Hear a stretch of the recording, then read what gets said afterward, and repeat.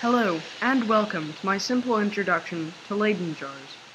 First, let's learn a bit of history on the Leyden jar. It was originally invented on October 11, 1745, by Ewald George von Kleist. Now that we know the origins of the Leyden jar, let's get started, shall we? The Leyden jar is essentially a large capacitor. It holds a lot of charge, whether it be this size or this size. You've probably noticed the aluminum foil wrapped around the container itself. It functions as an outer electrode. The nail that punctures in the cap transfers the charge to the salt water inside.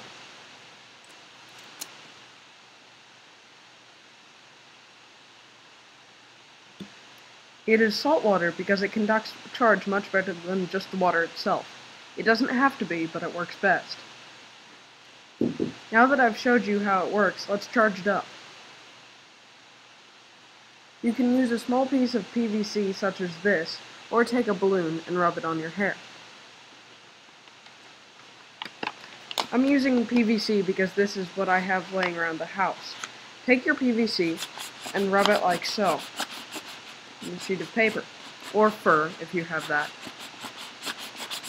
Once you've done that, rub it on the nail, like so.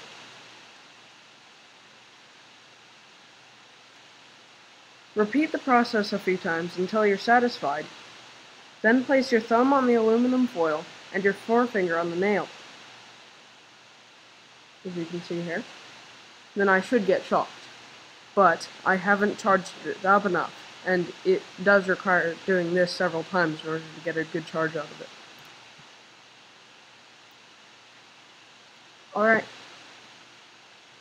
Thank you for watching. That concludes my simple Leyden jar introduction. If you enjoyed, please leave a comment suggesting what I should do next, or subscribe. I plan on releasing a Van de Graaff introduction soon. I hope you enjoyed, and have a nice day.